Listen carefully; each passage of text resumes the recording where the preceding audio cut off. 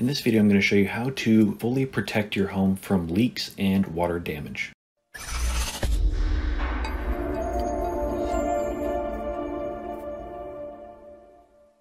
Hi, this is Justin from Simply Smart, where we make smart home technology as easy as 1, 2, 3. So if you're interested in smart home technology, consider subscribing for more content like this. Also, check out the video description for the 3 simple steps to start building your ultimate smart home. And like I said in this video, we're going to basically be protecting our smart home from leaks and water damage. This is probably one of the largest things that could happen to your house and result in the most damage, probably second to fire. What we have here is our SmartThings Home Monitor. If you go to the water drop here, under leaks, it says all sensors are connected.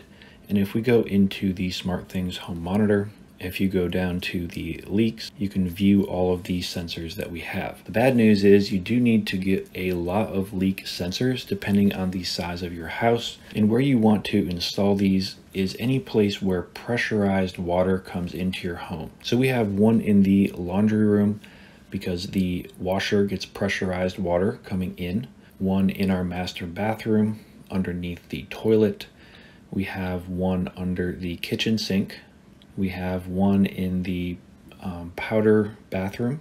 We have one under Lyra's sink, one in the kitchen, which is basically underneath the refrigerator because the refrigerator gets pressurized water for the ice maker and water. And we have one under my sink, and we have one under the upstairs sink as well. So all of those areas are going to get pressurized water. So if one of those pressurized lines were to break, a lot of water would come out very quickly. So when I did my video on how to install the water main shutoff valve, that will give you the ability to shut off the water to your entire home if there is a leak. But what you really need is these sensors all over the place. So if you're sleeping, or if you're away from home, or if you're outside and something happens, these sensors will automatically detect that there's water and stop the water from flowing, resulting in a lot less damage. So in the SmartThings Home Monitor, if we go up to the settings cog in the upper right and we go to leaks, we can just tap on that, and here you can set up leak sensors. I just have all of mine selected, so we're just going to tap done there. And then what you can do is set a response. Now in here, you could tap here and you could say that I'm going to close the water valve. But the problem is, what it's going to do is basically anytime water is detected, it's instantly going to shut off your water. Now that would be good if you're sleeping or away from home, but if you're home, you would get the notification that, hey, there's a leak, and then you can go check it out. Now if someone is mopping there, it could just be a false alarm. So obviously you don't want your water shut off for your entire family because someone is mopping the floor. So right in here, you can set up like sirens to do certain things, turn on lights. You could, turn on lights and turn them to a certain color, but I haven't done any of that here because you do get the notifications on your SmartThings app, and anyone connected to your SmartThings app also gets those notifications. And in here, you don't really have much control. That's why I've set everything up in SharpTools. And we're on the rules page. So we're on the rules engine, rules. I'm going to show you the 2 rules that I have set up. So I have leak when we're away and leak when we're home. So let's go to the away one first. So basically at the top here, we just have the name, and then if any sensor detects a leak, turn off water supply. So now we have just all of the leak sensors that we have. We'll just go and edit one of these. So you just choose your device, select the attribute. So that would be water, changes to wet, and then just update it. So anytime any of these change to be wet, it's going to go down to the if condition here. And as long as the status is away or night, it's going to instantly close our water valve so it can stop that leak. And then it's going to send me a notification using a context event device name variable. So basically this will read water leak Michael's sink has been detected, shutting off water valve now. So that is when we are either sleeping or not home, it'll instantly turn off the water valve.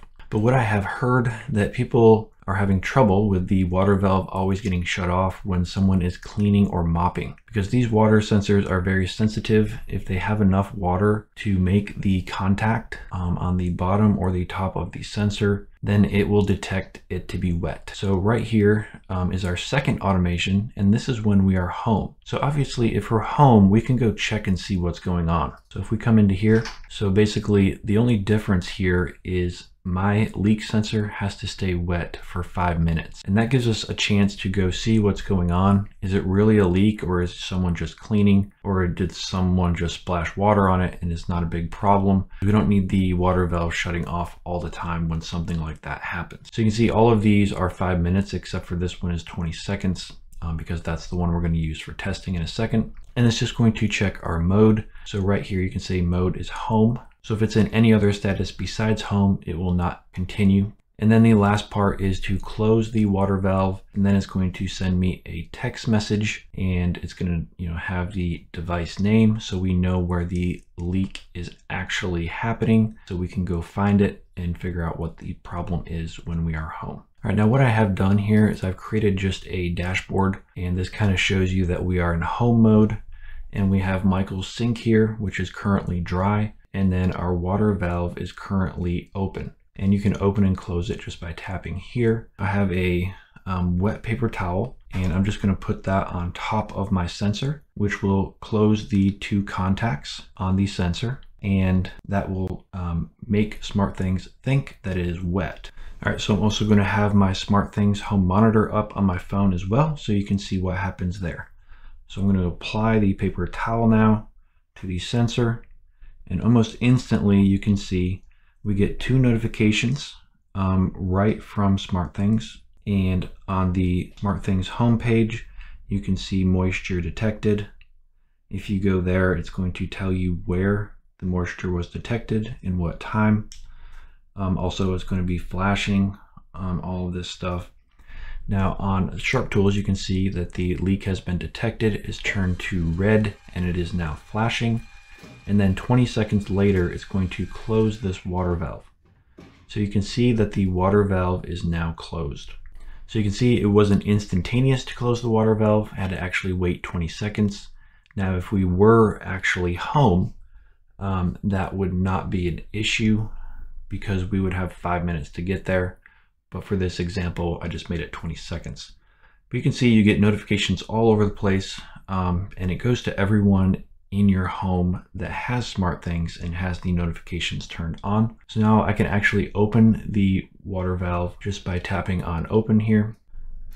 And now it's opening. It takes a little while because the water valve itself is a little bit slow. And there you can see it is now back open. The sink is now dry. Now over on the SmartThings app, you can go ahead and dismiss this, right? And now you're back to normal. All right, and that is how I have my leak automation set up.